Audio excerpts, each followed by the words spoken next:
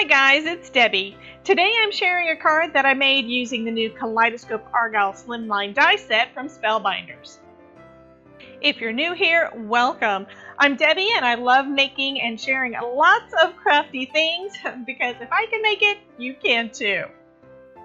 So the die set that I'm playing with today is the Slimline Argyle die set. This is brand new in the July 2021 new release from Spellbinders, and it's got basically all the things that you need to make a real cool little Argyle pattern, like if it was on socks or something like that.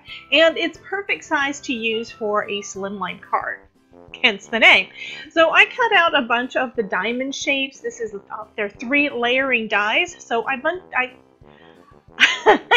cut those out of different colors of blue cardstock, just some things that I had in my scrap bin, and now I'm just layering up a couple of those. I'm going to go ahead and just glue those together, and then I can decide exactly how I'm going to place them on my card. And here you can see 3 of the main pieces and how those look. There is this other piece that I believe goes underneath, but I chose not to use that one. It covers up a little bit too much, and I wanted to be able to see all that dimension there. So I'm just going to layer up, glue up 3 of those, and then we'll move on to the next part of my card.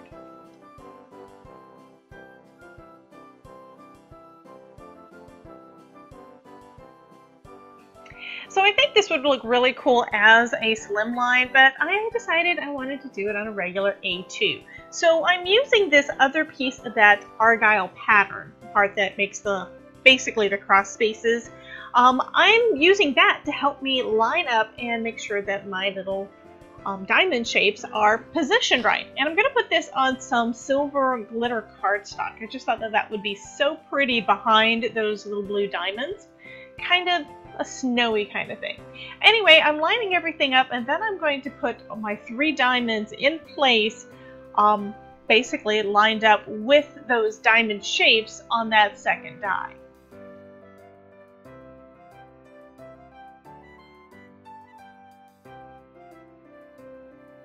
With those in place, I'm going to put an acrylic block over them and give them a little bit of time to dry.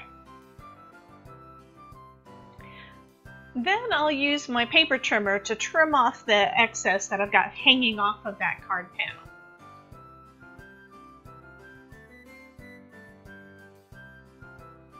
Next, I'm going to adhere that panel down to a top folding, I think it's top folding, might be side folding, a blue card base. I'm just using my dot liner adhesive for this. I'm also trying something a little different than what I normally do. This is that piece of plastic I'm holding, that L. That is actually one of the Creative Corners pieces. I think it's from Creative Corners. I'll leave a link down below for you if I can find that, to try to give that just a little touch of an edge and try to keep this actually straight. It worked great on this card, but the bottom of the card was actually a little bit long. I cut these card bases 2 years ago and had not used them, so I'm trimming it down. I evidently cut it the wrong size initially. For the sentiment, I'm using another of the die sets from that Christmas in July new releases. This is from the 'Tis the Season collection, and it's to create a Christmas sentiment etched dies. It's got a lot of little Christmas words, several of those, and you can create a bunch of different sentiments with that. So I cut out 2 or 3 layers, finishing off with that dark blue cardstock. It's going to be the top piece, and I did a few layers because I wanted it to kind of pop on my card.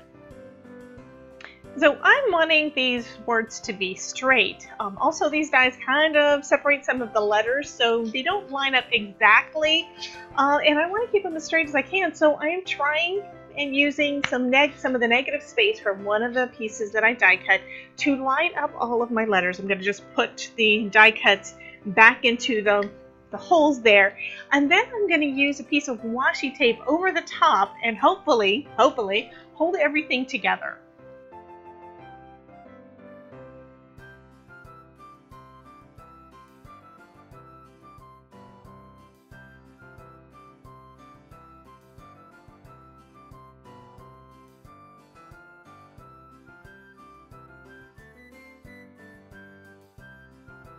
So next I'm going to put some art glitter glue using that fine tip nozzle on the back of these very, very thin little lines for the Happy Holidays sentiment that I'm going to be adding to my card. And then let's see if my little idea actually works.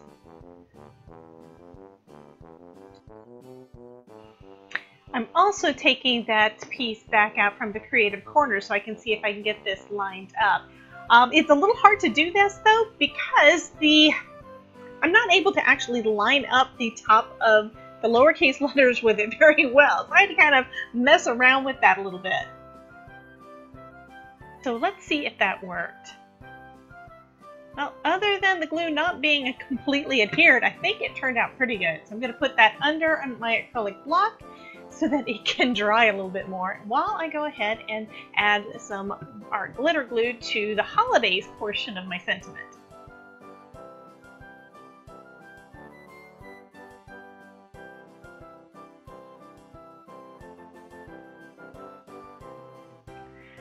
So now that both of those sentiment words are down, I'm going to go ahead and set that aside to dry. So next, you know me, I'm going to be adding a few little gems to the front of this card.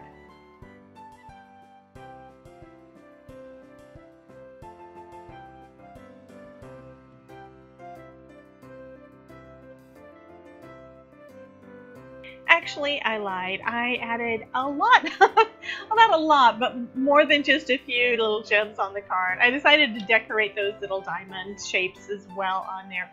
So next I'm going to go in and I'm going to do the inside of the card. So I'm using another one of the new release items. This is the Home for Christmas Sentiment Stamps. And I'm going to use one of the stamps from that set to go on the inside. It says, family and friends are true gifts of Christmas. So I'm lining that up on this, basically in place on an extra A2 size panel. And then I'm going to condition that stamp because it's brand new using my Versamark ink before stamping it back down in Memento Tuxedo Black.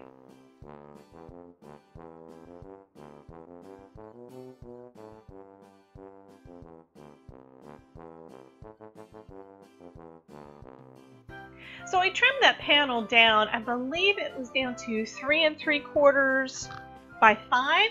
And now I'm adding a little bit of silver. This is actually a couple of pieces of that front panel that I had trimmed off earlier so that it would be a little smaller on the front of my card. And I'm just adding that little touch to this card panel on the inside along the top and the bottom. This paper actually kind of feels like washi tape, so you could definitely use washi tape instead for this. And then I'm going to trim those pieces off and adhere it on the inside of my card.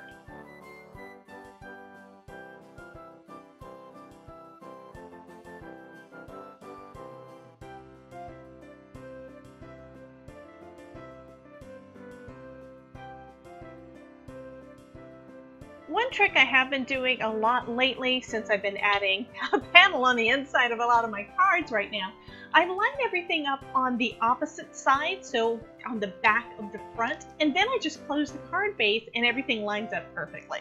So that finishes up this card project for today. Thank you so much for dropping by.